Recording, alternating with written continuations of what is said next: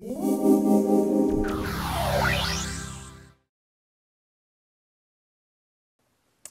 morning, and thanks for inviting me. My name is Jaan Tallinn, and I have been programming computers for most of my life.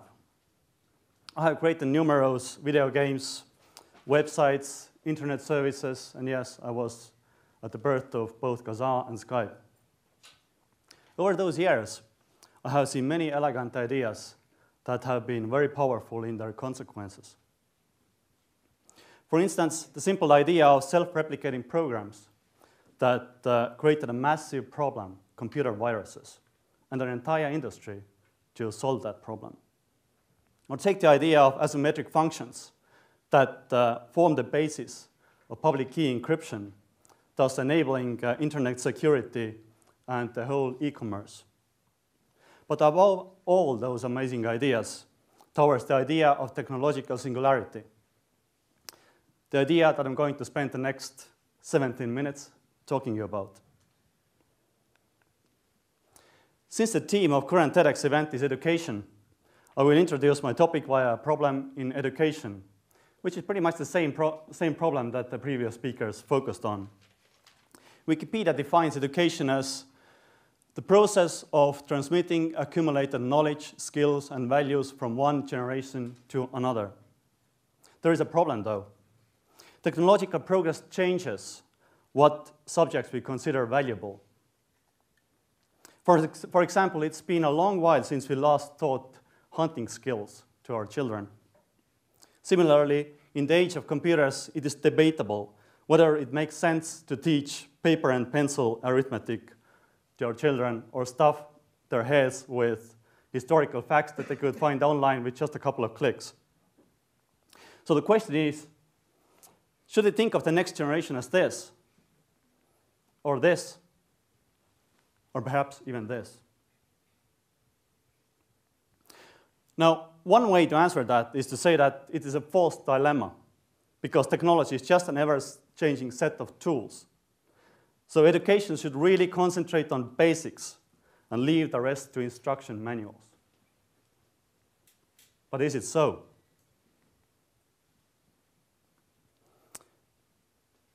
The problem with that answer is that computers are not ordinary tools. They are tools for our minds. There is something that truly makes computers similar to us in a way that, say, a hammer is not. That is their ability to make decisions. On a very high level, this is how computers work. They get input from their environment, either through keyboard or various sensors. They run that data through some algorithms, deciding what kind of output to produce, either in the forms of dots in the screen, or sound waves in the air, or even by manipulating the world directly via actuators. Now, if we drew an equivalent diagram for humans, what do you think it would look like? There you go. Input via senses, decisions from the brain, and output via muscles. If you think about it, if you would be replaced by a similar-looking robot that, given the same input, would make the same decisions, no one would notice. In that sense, you really are the sequence of decisions you make over the course of your life. Now, once you stop thinking of computers as mere tools, but as one side of human-machine symbiosis, then an interesting question arises. What are the things that make us the masters and computers the servants in this partnership? Possible answers. Our brains are more powerful in terms of computing power. Second, our brains have better algorithms. Third, we have general intelligence. Fourth, we are products of evolution. And last but not the least, we were here first. So now let's take a closer look at each of those arguments. First, our brains are more powerful. Well, not for long. The computer that I wrote my first programs for 24 years ago was a Soviet-style mainframe called Nairi 4. It was produced in Armenia. Unfortunately, I have not been able to find a picture of it. Hence, I'm showing you a similar looking mainframe that was made about the same time in East Germany called Robotron. Since I want to illustrate the growing power of computers, I'm adding a picture of a rice grain here to establish a scale. Now this is the most powerful computer in existence today, Chinese Jaan 1A. It was announced just a few weeks ago. To tell you the truth, I'm a bit bummed that the new king does not look half as good as the previous one. Great Jaguar certainly made for a much sexier presentation slide. And here's the scale for you. Jaan trumps the power of my first computer by the same factor than the diameter of our planet trumps that of a rice grain. Planet against a rice grain. Let that sink in for a moment. If we drew a human brain to that scale, it would be bigger still, but not by much. Therefore, we really are on the brink of losing the first computing power advantage. In a decade or so, we will see computers as powerful as our brains, followed later by computers trumping the entire humankind. Second advantage, our brains have better algorithms. Indeed, we are still better than computers at things like voice recognition or image processing, not to mention poetry. However, let me tell you a story. It's about seagulls. Notice the red spot on its beak? That's how seagull chicks recognize their mother, so they knew where to get food. Or so it was thought, until a Dutch ornithologist, Nico Tinbergen, earned himself a Nobel Prize in 1973 by finding out what's really going on. He presented seagull chicks with various decoys and measured the intensity of their reaction. Amazingly, the most intense reaction was elicited by waving a simple stick that was painted red at one end. What this means is that seagull chicks are not really looking for the mother. Instead, their brain is running a simple algorithm that tries to identify a red, elongated object in their immediate vicinity. Today's digital cameras have face recognition algorithms that run circles around that one in seagull brains. What I'm getting at with this is that not only do computers get more powerful over time, they get smarter. This process is illustrated by Ray Kurzweil, via a character who tries to write down all the things that he thinks that only humans can do. Yet his floor is littered with ideas that are no longer true. Also, it's important to realize that once computers get better at something, they get massively, massively better. For example, my little phone here can do more multiplications per second than the entire humanity put together. The entire humanity in this phone. Third advantage, we have this thing called general intelligence. At this point, I really must define what I mean by intelligence and generality of it. So here's my definition. Intelligence is an ability to predict the consequences of your actions, and through that, make your goals more likely to happen. Whereas generality of intelligence is the size of the problem domain intelligence is applied to. To give you an example, this is Deep Blue, supercomputer that famously won a game against Garry Kasparov in 1996. It's chess intelligence. That is, the ability to steer a chess game towards a victory was comparable to that of Kasparov's. However, his intelligence was also constrained by the fact that its entire world consisted of chessboard. Relying on such narrow intelligence, it was completely helpless against moves taken against it outside the world, such as unplugging its power cord that eventually happened. Now, what if its world model included the opposing player and the world around the board?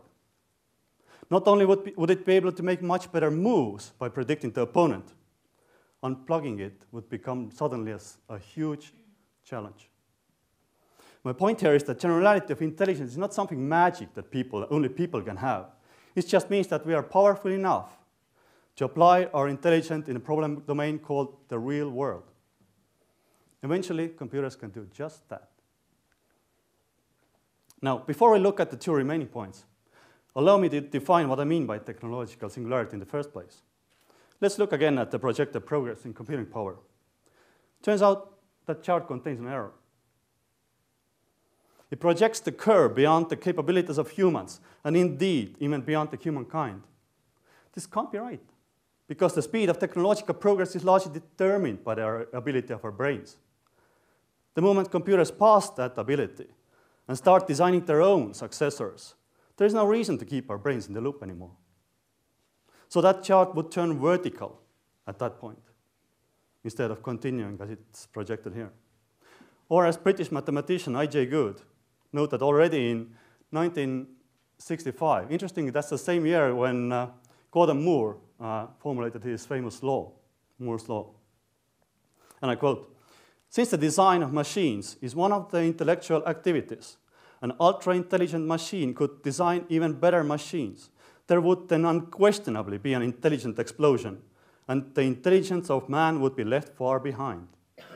Thus, the first ultra-intelligent machine is the last invention that man need ever make."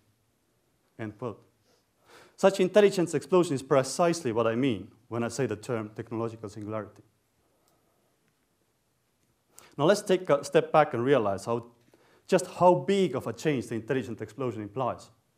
There have been two fundamental events in the history of this planet that distinguish it from the billions of others out there.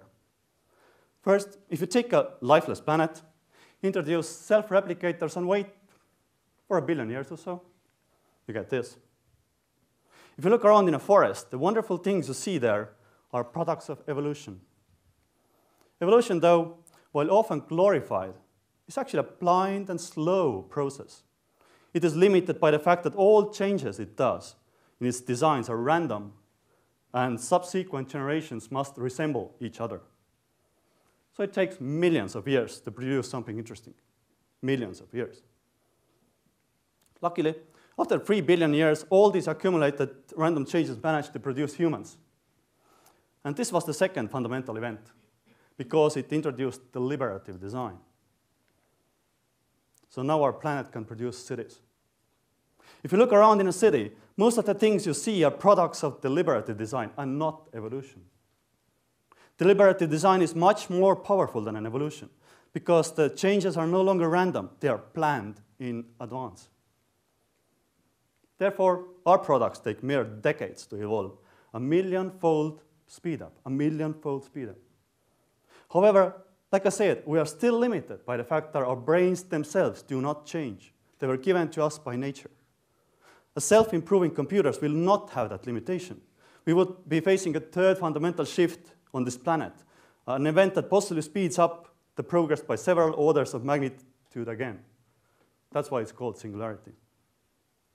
Now let's get back to the points of difference. Being the products of evolution is our fourth difference to computers. Although not an advantage at all, it is still so important that it cannot be overlooked. You see, evolution is where we got our values from. That is to say, our feelings about what in the world is worth preserving are a direct result of natural selection. Here's a great example from National Geographic, a photo of chimps mourning one of their elders. Look at it and realize that you're looking at evolved animal behavior that computers have no reason whatsoever to exhibit. In other words, we care about things like life, family, environment, health, food, love, games, not because we are intelligent, but because we are animals. To illustrate it even further, I took the famous Maslow's hierarchy of needs and crossed out everything that computers do not care about. Not much left there, is there? What this all means is that if we just focus on making computers intelligent, that we seem to be really hung up on right now, and yet to fail to transfer our values to them, fail to educate them, so to speak, then we would simply end up with ultimate psychopaths. Systems who would not think twice about killing us if it furthers their goals, even a little bit. Which brings me to the final point. we were here first. Intelligent computers will be our creation, so it really is in our power to make sure that they will be well behaved. And we should exercise that power. Or as Oxford philosopher Nick Bostrom put it, basically we should assume that a superintelligence would be able to achieve whatever goals it has. Therefore, it is extremely important that the goals we endow it with and its entire motivation system is human-friendly. Of course, the big question is how exactly are we supposed to transfer our values from the past 3 billion years to a completely blank system, such as a computer? It is a hard problem indeed. So we must get many more people to working on this. For example, we do know already that a naive approach, like the famous 3 laws of robotics, would not work. Whenever we tell an intelligent computer to not do something, it will treat those rules as obstacles to work around. And it will do that using greater intelligence that we had when we put up those obstacles. In particular, the 3 laws of robotics can be trivially defeated because they do not prohibit a robot from creating other systems that are free from rules. More generally, instead of limiting behaviors by installing roadblocks, we should really focus on specifying the ultimate goals for the system, the goals that the system would stick to. However, specifying the goals is not easy either, because we cannot stop halfway there. Eliezer Yudkowsky, an American AI researcher, has said, there are 3 kinds of genies. Genies whom you can safely say, I wish for you to do what I should wish for. Genies for which no wish is safe. And genies that aren't very powerful or intelligent in the first place. What this means is that if we find ourselves facing an ultra-intelligent computer that is waiting for a wish, we have already failed. It has to know everything about us before it becomes super intelligent. Otherwise, we risk losing everything that it did not explicitly include in our first wish. Finally, to summarize, I would say that it is time to stop thinking of computers as mere tools, and start thinking about them as machines that will potentially inherit the world from us. To survive that transition ourselves, we must use our first mover advantage to make sure that when the first 3 advantages in this list are gone, the computers would understand the 4th point well enough so we could feel safe leaving the destiny of the universe in their hands. Thank you.